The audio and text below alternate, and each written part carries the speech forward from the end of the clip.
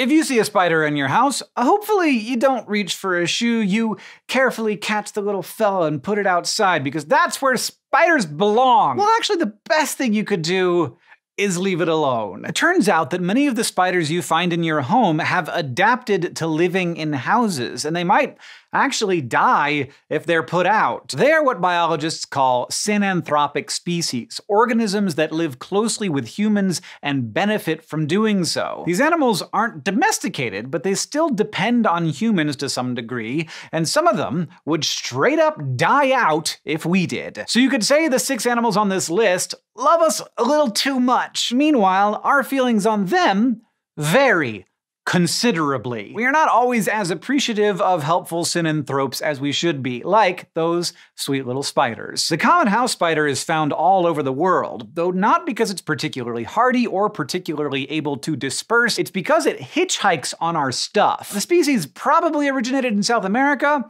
but we're not quite sure. They've been hanging around humans for so long that by the time scientists got around to describing them, they'd already made it as far as Germany. And pretty much everywhere they live, they are almost totally dependent on us and our warm, cozy buildings. Like other species of house spider, they've gotten used to the very specific conditions inside human homes and other structures, namely a constant climate and, believe it or not, the limited access to food and water. Only some house spiders can survive outside in warmer climates.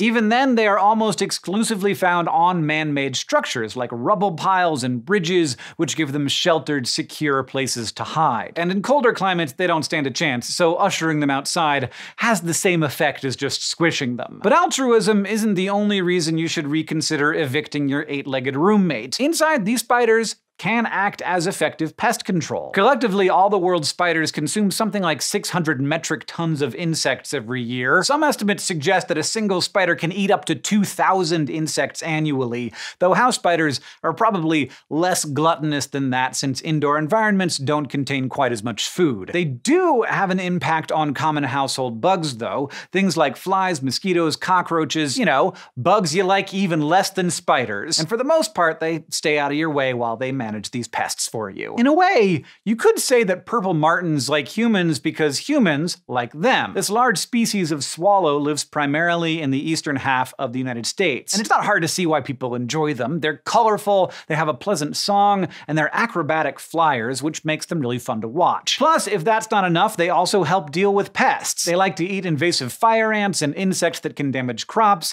and they're thought to fend off crows and blackbirds, which have the annoying habit of digging up freshly planted seeds. So people are pretty fond of them. So much so, in fact, that throughout the eastern US, it's customary to put out nest boxes and encourage the birds to hang around. Indigenous people may have also done this, and if that's true, then the practice has been going for a long time. Long enough that martins have come to rely on those human-provided homes. Before us, they made their nests in abandoned woodpecker holes and other hollows. But we've gotten rid of a lot of dead trees where they would have made such homes, and invasive birds like starlings and sparrows have moved into many of the natural sites that remain. So experts think that if human beings suddenly stopped providing them with nest boxes, there's a good chance the birds would die before they could revert back to their natural nesting habits. In the eastern US anyway. Purple martins are also found west of the Rocky Mountains, and there the birds haven't had people providing them nest sites for centuries. So they still nest the natural way, and they can probably ensure the species continues on with or without us. Dung beetles may seem kinda gross, but they're helpful to have around because they do a job you likely do not want to do. They help break down large piles of animal waste, making them less offensive and less prolific. In case you're really curious, they do this by actually eating the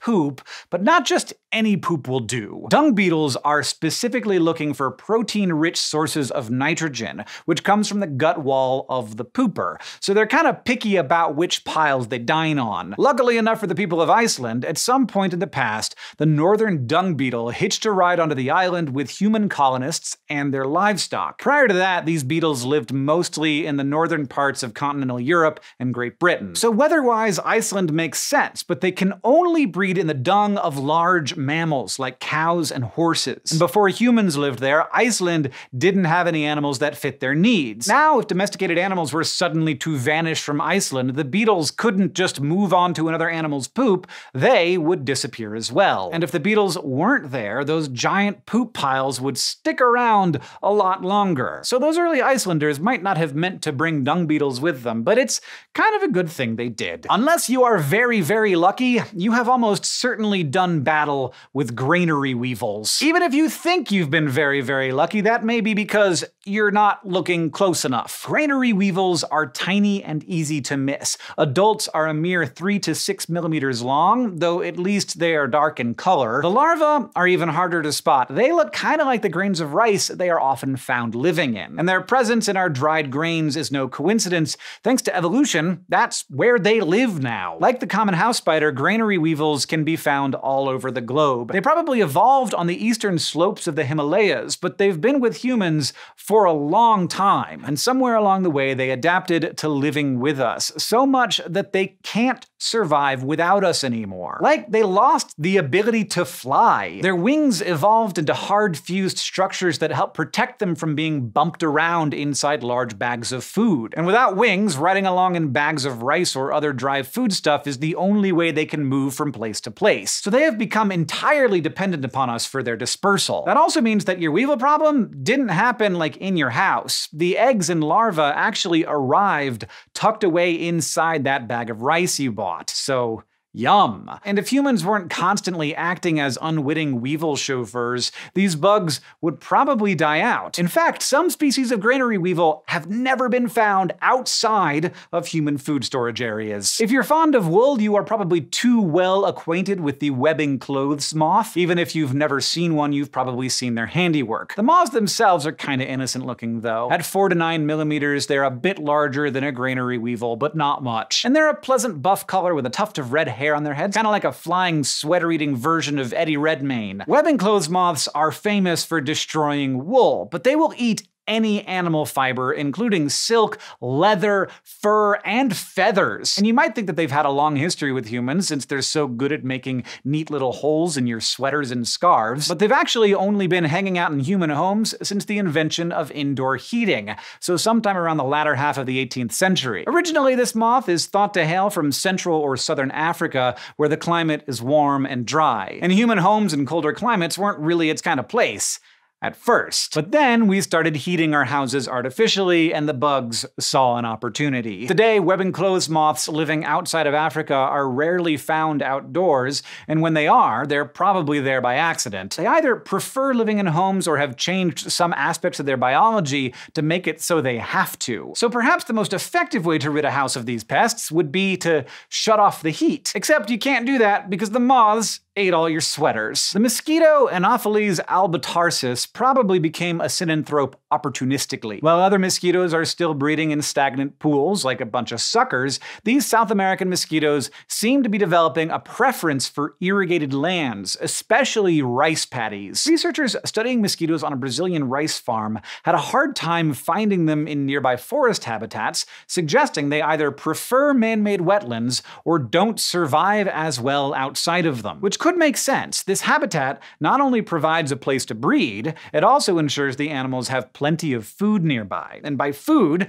I mean, of course, our blood. In case you need a refresher, female mosquitoes use the protein in blood to make their eggs, so without blood to drink, they do not do so well. Now, this particular species isn't fussy about what kind of animal blood it imbibes, so it's not specializing on us, but large populations of humans probably look like a nice banquet to them, and partly because of that, they now stick to waterways we create, which is a big problem. As if stealing our blood wasn't annoying enough, these mosquitoes can also carry the parasites that cause malaria. In fact, in some parts of Brazil, they are the primary malaria vector. Not only are they taking advantage of habitats we've created, they're also sickening and sometimes killing the people who create those habitats. And that is just the kind of synanthropic relationship we do not need. As you can see, synanthropes run the gamut from helpful pest eaters to dangerous disease spreaders. But what they have in common is that they are incredible opportunists. They didn't need need to be domesticated to somehow figure out that throwing their lot in with humans was a great survival strategy. We've unwittingly provided them with comfortable, warm places to live, plenty of food, and if they get bored, lots of good YouTube videos to watch. And because of that, they will likely be a part of our lives for a long time. Thanks for watching this episode of SciShow. If you want to learn more about how our species has influenced other organisms, you might want to check out our episode on animals that have evolved at hyperspeed. And to catch every episode of SciShow, be sure to subscribe and ring that notification bell like it's 2014.